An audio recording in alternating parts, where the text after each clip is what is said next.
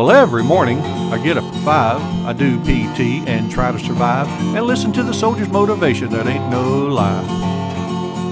Well, then I take care of my personal hygiene, sit in my chair and listen to James Dean, dream of the day that I'll have my freedom again. Well, the short-timer blues, they will get you down, looking at the calendar, hand mark another one down. Short-timer blues, that's where you begin. When you really think about it, you'll be free again.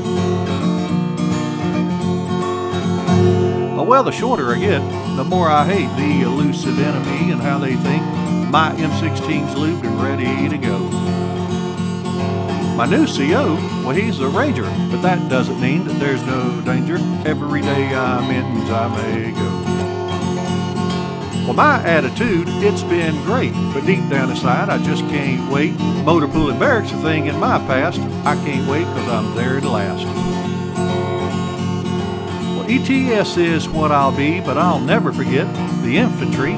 Brave and bold is what they are, and short-timers do it best of all. You know why? Well, the short-timer blues, they will get you down, looking at the calendar, hand mark another one down. Short-timer blues, that's where you begin.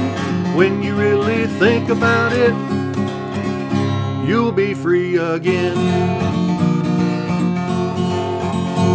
Well, I've traveled around this great big world, seen a lot of places, met a lot of girls, and I can remember the day I came in. Yes, it seemed like a lifetime when it began.